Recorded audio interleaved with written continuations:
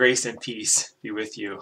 Hi, my name is Mark. I'm the pastor at Sycamore Creek in Potterville. I have a brief thought for you today. It's from James chapter 1, verses 5 through 8. And James is writing because he knows that life will be difficult. James knows that life will be difficult. And he knows that because the audience that he's writing to is scattered and facing persecution. We see that right away in James 1, verse 1. James encourages us through this letter to be joyful in trials, which is what I talked about yesterday. And then he gives instruction for obtaining wisdom, beginning with verse 5. And here's the thing. We all lack wisdom.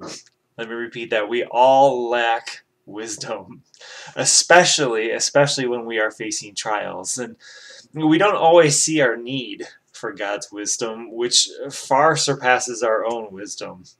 What we need in a trial to be joyful is to have God's wisdom. Well, how do we get it?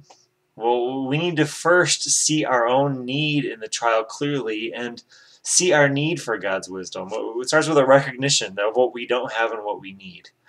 Just getting through a trial, well, that's not a joy, but growing in wisdom and righteousness, that's a joy.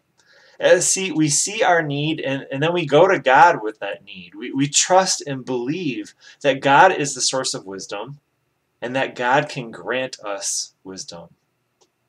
God can do that for you today.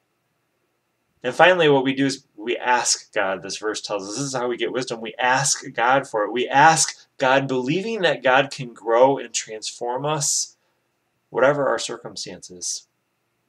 Knowing that God is with us and at work in us. May you seek God, ask for God's wisdom in the midst of whatever you are going through, and grow in wisdom and righteousness. God's grace and peace be with you.